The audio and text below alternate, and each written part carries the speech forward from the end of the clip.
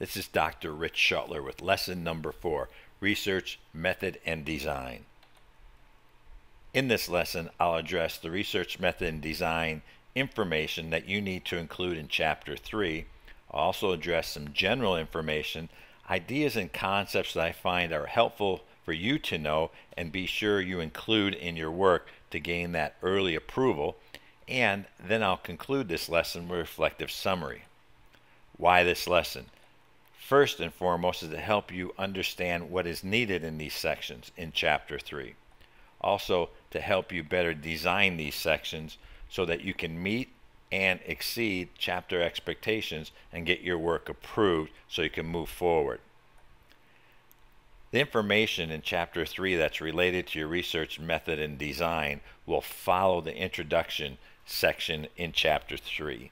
Therefore, as you'll know, this will be very early in the chapter. And this is going to be more in-depth than what you included in Chapter 1 in the nature of the study section.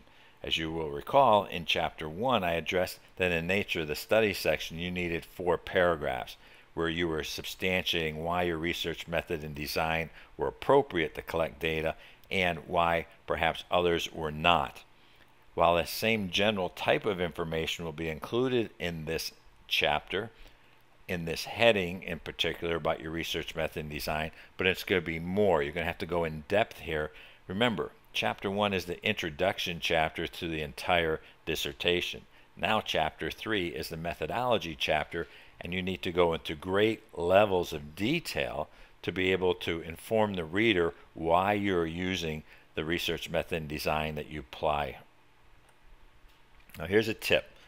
Do not mix terminology from different methods and designs.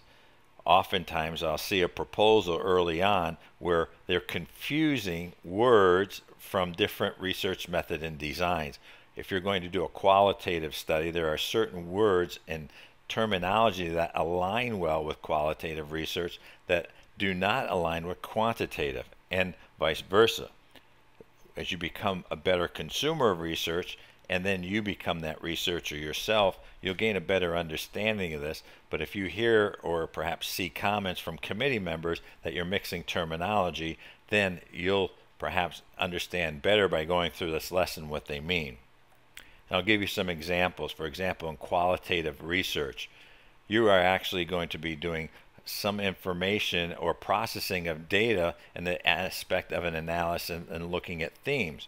Oftentimes some of the words you'll see with qualitative research are related to assumptions, beliefs, perceptions, understandings, and exploratory type of research, explanations or descriptive types of answers or findings that are produced by people who are being interviewed or observed. In many cases, you see this through open-ended questions. As compared to quantitative, where it's more about measuring data, and some of the words that are more commonly used here are predict, cause and effect, correlate, measure, describe, determine, establish relationships, nominal or ordinal types of data. Oftentimes here the questions are related to what extent or to what degree, if any, is there a correlation or cause and effect. If you happen to be mixing these words here that you see here, for example, if you want to measure, it's difficult to measure what you are going to get from interviews in a qualitative study. The words would not align well. This is important to make sure that the words you're using, again, as I always promote, are very specific, succinct, and purposeful. If you're mixing terminology, you are definitely not going to be very specific, succinct, and definitely not purposeful. In this section, for Chapter 3 with the research method and design, I encourage you to have at least one full page on the research method. Oftentimes you will need more than one page because of the depth that you have to give. If you're going to be writing about qualitative research, you might want to give a little brief history about what qualitative research is, what its purpose is, what its rationale is, and which actual process you're going to apply and use or employ in your own study. You would have then at least one more full page on the research design. Here it's far easier to write more on the research design because it's more specific to what you're going to do. here you might want to elaborate more on the types of surveys you're going to employ, whether that be open-ended questions that you're going to do through interviews, or whether it's going to be Likert type survey. But at least one full page on each of these is what you need. Again, in more cases, I have seen in excess of one page, sometimes two full pages on the research design. And if you're going to do a mixed method study, you may actually have more than what I'm saying here, because then you have to address both the quantitative and the qualitative aspects of the research method and how they're going to be applied. Support these sections with more than book authors. What I'm indicating here in particular is do not use textbooks or these anthology books where one author, let's say Cresswell, gives you information on every different type of research method and design. Look for the experts that are proven to have a track record in your research method and design. In particular, your research design. There are many people who have produced large amounts of information about different types of research designs. So if you're doing a case study, do not be applying references or sources from those who have done work and promote phenomenological designs. You want to stay consistent with what you're looking at. What I support here and recommend is that you go to your local library, or you start to look at SAGE research methods online and you look for the experts in your research method and design and use their works. Your research methods will be one of these three or a combination depending on what you're going to do. If you're doing just a quantitative study or a qualitative study, that'll be a research method. If you're going to combine them somehow and do a mixed method study, then you would write to the mixed method and always relate to mixed methods as your research method, although it will have that quantitative and qualitative component. You need to reflect your understanding of how and why to apply your chosen research method and the framework of the methodology. If you take a holistic view on what you're going to write in regards to research method and design, this is something I should be able to gain a sense of after I read your work, in the sense that you're able to reflect that you understand how your research method and design has come to be, why you're going to apply it, and that you have an understanding of the framework. This means if you are going to do a case study, that you fully understand case study work. It's not that you just refer to the fact that you're going to do a case study. You use several experts to show that theoretical framework of what a case study is. How did a case study come to be? Why do we actually do case studies? Why do we do case studies instead of phenomenological studies? This is important that in your work you're able to show that framework, just much like you did in Chapter 1 where you had a theoretical framework. Here in Chapter 3 you're going to show the framework for your research method and design. In regards to the mixed method study, if you are going to do one like I did with my work, you'll have to describe which will be done first and then second, and the rationale for choosing the order. For example, I did the mixed method study and I had 12 Likert type questions I created, and I had 3 open-ended questions that were in the survey that was given to everybody in the survey population. I addressed that I did the quantitative part first, how I developed the questions, how it came to be, and why I was doing it. Then I had to include how I created the open-ended questions, and they were basically, in my work, one for each of the independent variables that were related to the quantitative side. Then I had to explain why I did that and my rationale for choosing the order. Because it was most important for me to get the information from the quantitative side, but I did want to do the qualitative open-ended questions, I was able to support which one I would have the survey population complete first and why. I thought it would be best for them to do the quantitative part because that was easier. They had to think more on the open-ended questions. Content supports your knowledge of research questions and how they are aligned with your research method and design. Add value. What I mean by this is as you are writing your research method and design information in Chapter 3, make sure you have connections and show the alignment, how this is going to go to your research questions. Now, as you write your research method and design information, you may allude to the development of the research questions, but not give the questions during these sections. What's important for you to understand is that your research method and design should be chosen to provide you the data needed to provide information to answer your research questions. If you alluded to this in your research method section, that the type of data produced by your research method will be the type of data needed to produce information to answer your research question, that's more than enough. In some cases, you just need a paragraph to be able to show that your research method is appropriate to produce the data to give you the information you need. Because the essence of your dissertation is to produce that information that you're going to be able to use to answer your research questions that fundamentally should offer some evidence to the stakeholders on how they can lessen the specific problem that they're experiencing. In your research method, in this first couple of paragraphs, you want to clearly explain why the chosen research method, whether it's going to be quantitative, qualitative, or mixed method study, is appropriate for supporting the collection of the data needed to produce information that will answer the research questions. You need to clearly articulate this information. If you cannot, then that's a sign that you need to go back and do some more work. This may take one paragraph, but it may be the whole page or page and a half that one is able to walk away with the clear understanding of why you chosen your research method.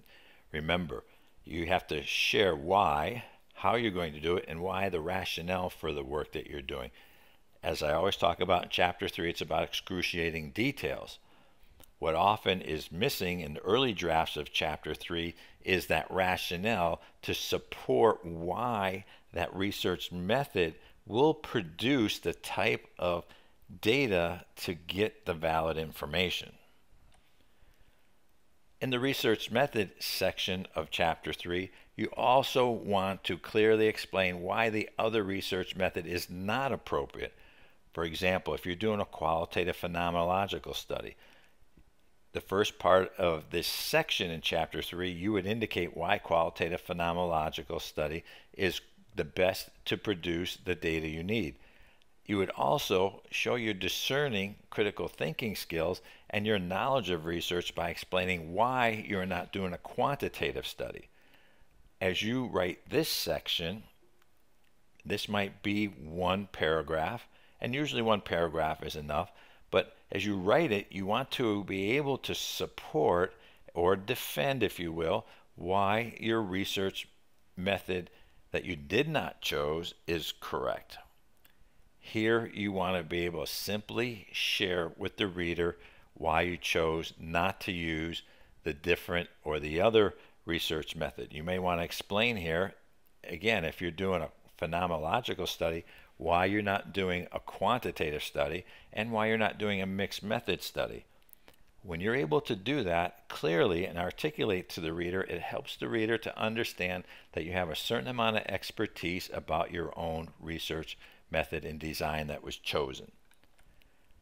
As you're looking at this section that you're writing, if you plan to use triangulation, and some of you will and some will not, this should be alluded to in the research method, how so that you're going to do it and the rationale for doing so.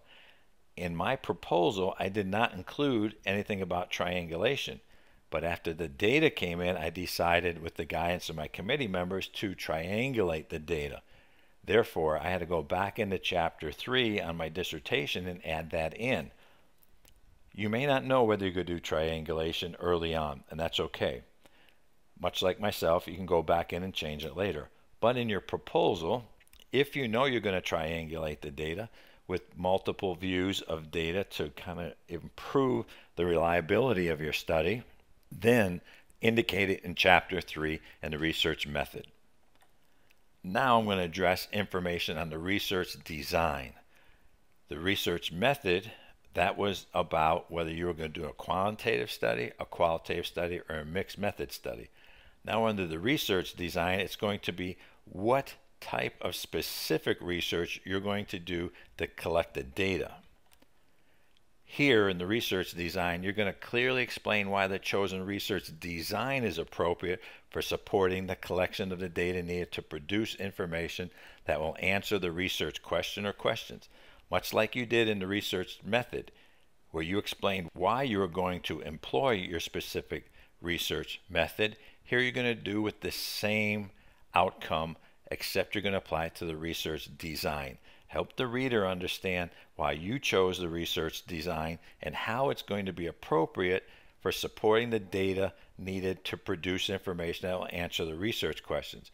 All too often, again, early in Chapter 3 development, there's information about what the design is and why it's being used, but it never goes deep enough to gain understanding that when the design is applied, it's going to produce data.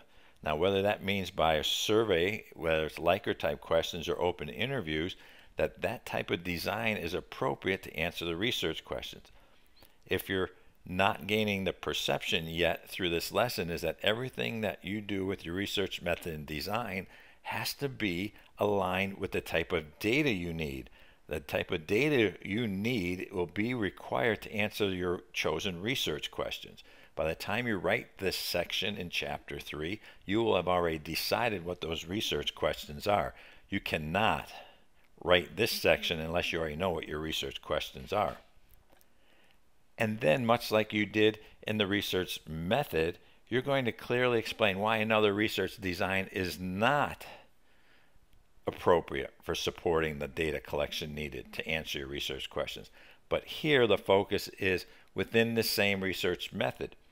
For example, if you're doing a qualitative case study, you've already supported why you're doing the case study. Now you want to describe why you're not doing perhaps a qualitative phenomenological study. This is in the same research method. The idea is that you're looking now at the method and deciding, what is the right design and which one is not the right design. If you're doing a quantitative study, let's say you're doing a causality study like I did in my dissertation, then you would explain here why you're not doing a correlation design. This would allow the reader to understand that you have the ability to discriminate between the two different designs. As you look at a big picture view of these sections in Chapter 3, you're ultimately helping the reader to understand why you've chosen your research method and design, and why you did not choose others. When all put together, it shows that discerning ability. It shows that you're not only a consumer of research, but you understand the value of each research method and design. Now, you don't have to go into great extents to indicate why you didn't use some other method or some other design, but you do need to address it. Again, one paragraph for each of those would be more than fine to be able to do that.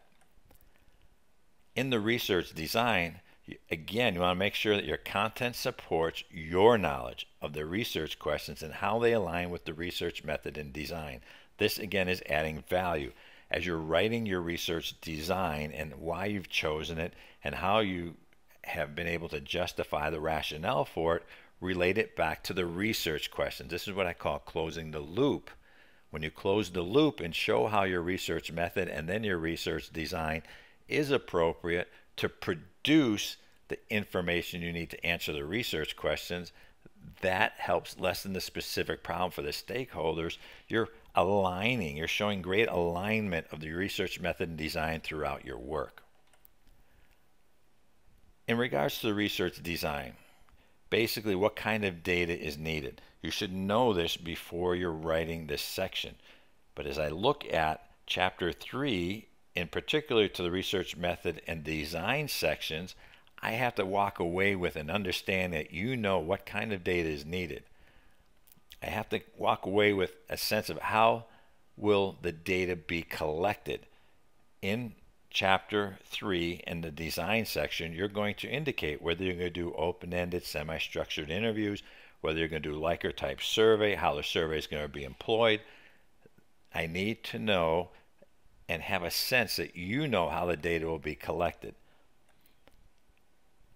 And what is the instrument or instruments that will be used to collect the data? Will that be through an interview? with your one-on-one questions that you're going to ask people, or is it going to be through the survey instrument, Likert type instrument? If it's going to be used through something like surveymonkey.com, indicate that as well, that the survey will be provided through surveymonkey.com, and give the specifics on how it's going to process your work. You have to give enough information on how the instruments will be used. If you're going to do open-ended interview questions, you're going to have perhaps a script that'll show how you're going to address each person when you meet them and how the script will go so that everybody gets the same information. Now, some of the general information I want to share about Chapter 3, in particular to the information you have to write about your research method and design. References cited. Ground your citations with experts for the chosen research method and design. Again, this is where early on in chapter development, where students do not go deep enough into their work to show that they're an expert. I encourage you, go to a local library, look for authors who have published works on your research method and design. Get several different books. You might go to a bookstore if you got a large bookstore in your neighborhood, such as Barnes and Noble, something like that, where you can see different authors. You don't have to buy them all. You can actually look at them and just take information from them while you're having a cup of coffee. Idealistically, you want to have 4 or 5 different references in this section from different authors. As I always indicate in the lessons in Chapter 3, the ability for you to show your discerning knowledge of research is important. This is critical thinking skills. It shows that you are able to reflect why your research method and design is appropriate and why others are not appropriate. In regards to critical thinking, reflect higher order critical thinking skills and how you discriminate between the different methods and designs. Discriminate. When you're able to do that, that's a higher level order. Don't just indicate what one author said and what another one offered. You want to be able to show how one is more appropriate than the other.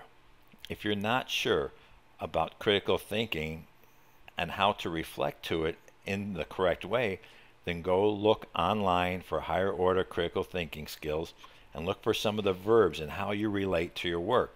If you just say that you have looked and chosen the qualitative method over the quantitative method, that may not be well enough. You need to show that you have some discriminating skills and that you're able to analyze both research methods and designs, and from that analyze and evaluate the ones that are most appropriate for your work.